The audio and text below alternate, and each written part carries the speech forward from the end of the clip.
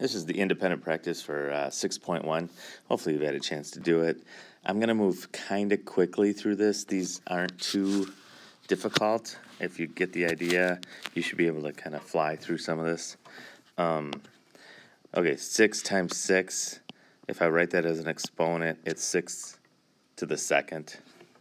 Number 2 is 1 times 1 times 1 is 1 to the third power.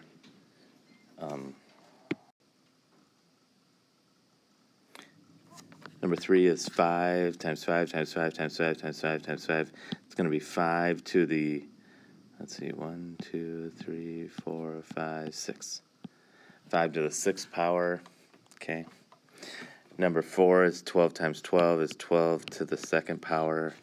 27 times all this is 27 to the 1, 2, 3, 4 power.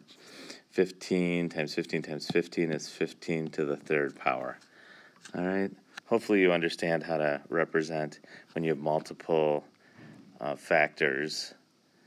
Instead of actually doing the problem, you can write it as an exponent. Okay, let's go down to 7, 8, and 9. Let's see. We have write the product power as a product and then find the value. Okay, so 6 times 6 times 6 times 6. And I can do this on my calculator. 6 times 6 is 36, times 6 more, then times 6 more. It's going to get me a total of 1,296. Okay. 0.5 to the third power is 0.5 times 0.5 times 0.5.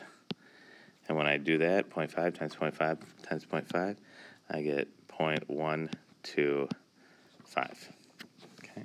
1/8 to the second power is 1/8 times 1/8 equals 1/64. Okay. You notice sometimes between numbers I put a dot. That means multiplication. Sometimes I put a time sign. I'm going to start using this more and more. Just a dot. Kind of like what I did here in number 7. Put a dot. Okay. When we get into algebra, this sign is the same as an x, and x is used as a variable. And we'll talk more about that later, but we need to start moving more towards where the times is a dot. Okay? Let's look at number 10.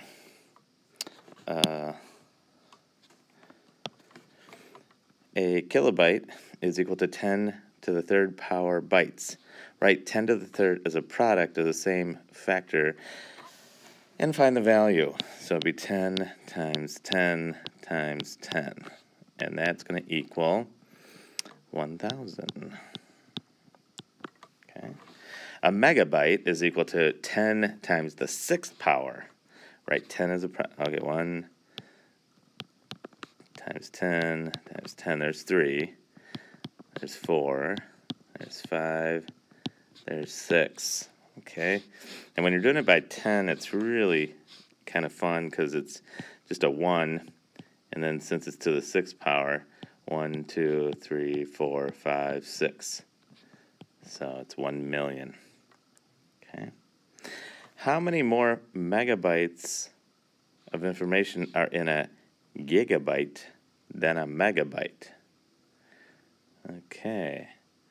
A gigabyte is 10 to the ninth. So a gigabyte is 10 to the ninth, so that's going to be 1 plus 9. 1, 2, 3, 4, 5, 6, 7, 8, 9. Oh boy. Dun, dun, dun.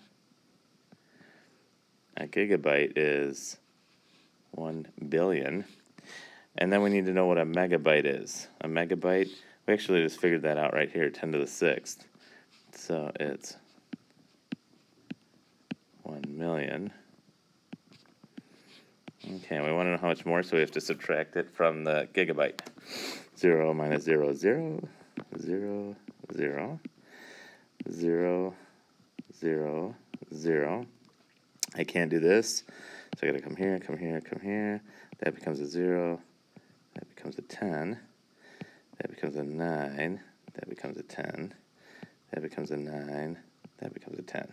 10 minus 1 is 9, 9, 9. And that's 0. So, 9, 9, 9, 0, 0, 0, 0, 0, 0. So, how many more bytes of information? 999 million more bytes. Okay? Go ahead and try the extra practice on page 439, numbers 19 through 29. Go ahead and do those, turn them in. Let me know if you have any questions.